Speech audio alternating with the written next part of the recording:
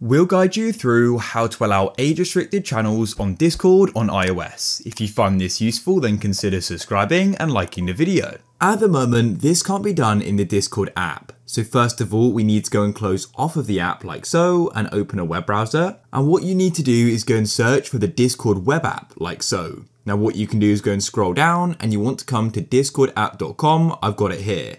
If you find that the app just opens up, then all you need to do is go and hold your finger on it like so and click on open in new tab. After you've signed in, it'll go and take a moment to load. Now go to the top left of Discord and click on the three lines like so and go to the bottom and you'll see your profile and you'll see the settings button. Click there.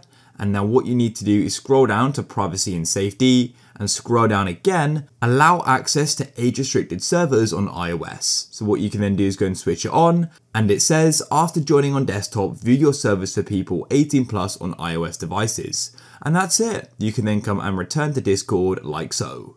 If you found this useful, then leave a like.